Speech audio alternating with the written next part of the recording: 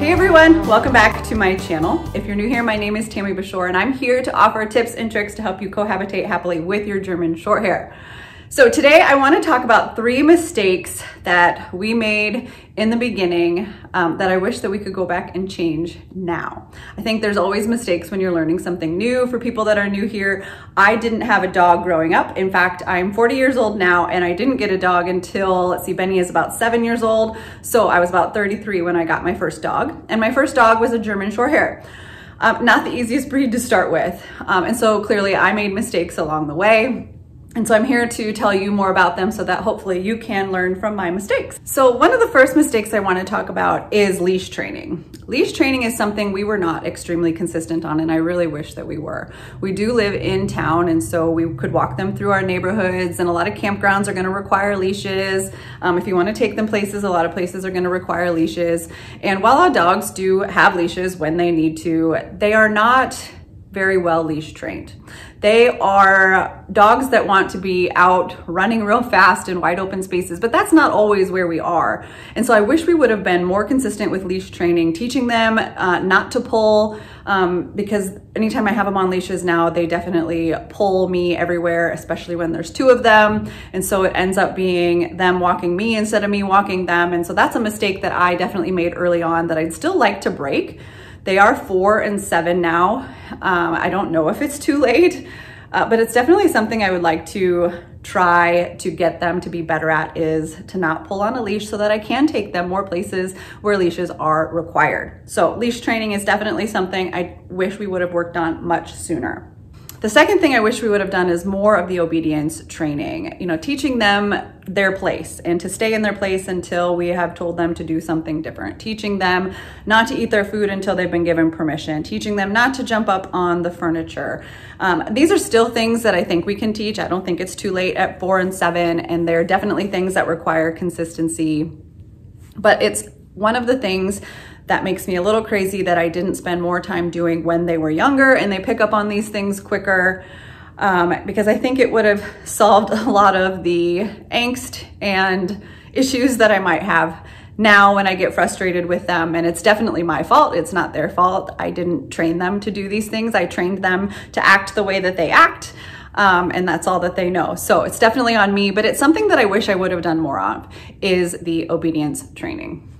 And then lastly is, I wish I would have trained them to sleep in their own beds at night. This is definitely on me.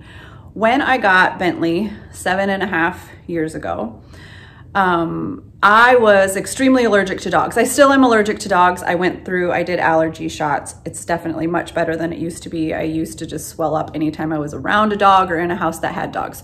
So I did allergy shots, that sort of thing.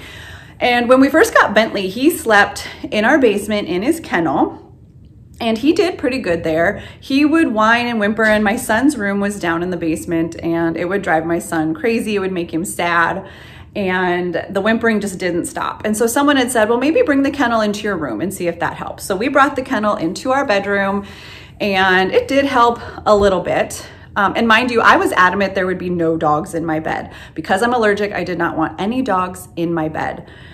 So we brought Benny into the kennel, and then in the evenings we would find ourselves, he would just be in our bed for a little bit before we went to bed. So he would lay with us, and then we would put him back in his kennel, and someone said to also put a sheet over their kennel at night. And we did that. But when we would let him lay in our bed in the evenings, eventually that would turn into longer and longer, and then it would be overnight. And Bentley was never one that loved to sleep in our bed, but he would usually start out there, and then towards the middle of the night, he would roam and find his way to his own bed in the living room at the time is where that one was. So Bentley was kind of a 50-50, slept in our bed. We didn't start him there. We had good intentions. But when we got Berkeley, I feel like it's kind of like children, and all of those mothers out there, dads out there, you're going to understand with the first one, you try to do all the things right. With the second one, you're all just trying to survive. And then with the third, everything just goes out the window. I don't have 3, but I imagine that that's what it's like. So with dogs, I feel like it's kind of the same. With the first one, I tried to do everything right. And with the second one, we kind of threw a few of those rules out the window, and now I start to regret it a little bit. At the time that we got Berkeley was about 4.5, almost 5 years ago now. We had just moved into this house. We had built it. All of our furniture wasn't here yet. So we were sleeping in the guest bedroom downstairs in the basement. And we brought a new puppy home. And of course the puppy had to be in our room so that we could hear when it needed to go to the bathroom at night. And our mistake is I had him come into bed with me, and I actually held him right here. So that way, if he moved at night, I would feel him and we'd be able to run him all the way up the stairs and out the back door, which was quite a long ways, to get him out to the bathroom so that he didn't go to the bathroom in the house. So mistake number one, he slept in bed from day one. He never slept in his kennel. He knows no different. In fact, he slept either right here or he'd go under the covers and sleep by my feet. So to this day, that's exactly still where he sleeps, right between my husband and I, usually closer to my husband, but typically right up along our side where he slept since day one. So that is definitely a mistake that we made that I wish we could go back and do differently, which is do more sleep training consistently with them in their own beds. I did it with my children. I don't know why I couldn't do it with my dogs. I love having them in my bed now, but there's also times where I just want them out of my bed because they take up so much space. So hopefully you can learn from my mistakes. Just to recap, the first one was leash training. I wish we would have done some more consistent leash training. Secondly, obedience school, so they could learn even more about how to cohabitate with humans than they do already with us. And then lastly, I wish we wouldn't have had them sleeping in our bed, but in their own bed. 3 mistakes. I wish that I could go back and change. All I can do now is move forward. So some of these I might still try to work on and see where we can go. Who knows? Can you teach an old dog do tricks? I guess we're gonna find out. Thanks for watching, everyone. I'm gonna take these boys out so that they can run leash free out in the country. I hope you have a great day.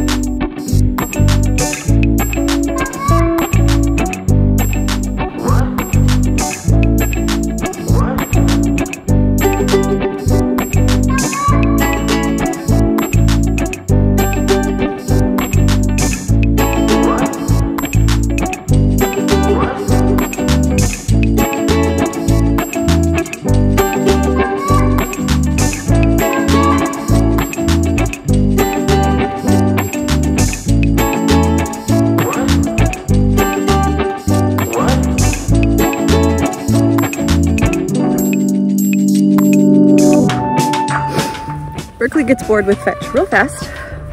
So then I end up having to go find his ball because he gets bored. So that we don't lose him and leave with only one. So he left it right over here. So he's a pain in the butt. He's running over there somewhere.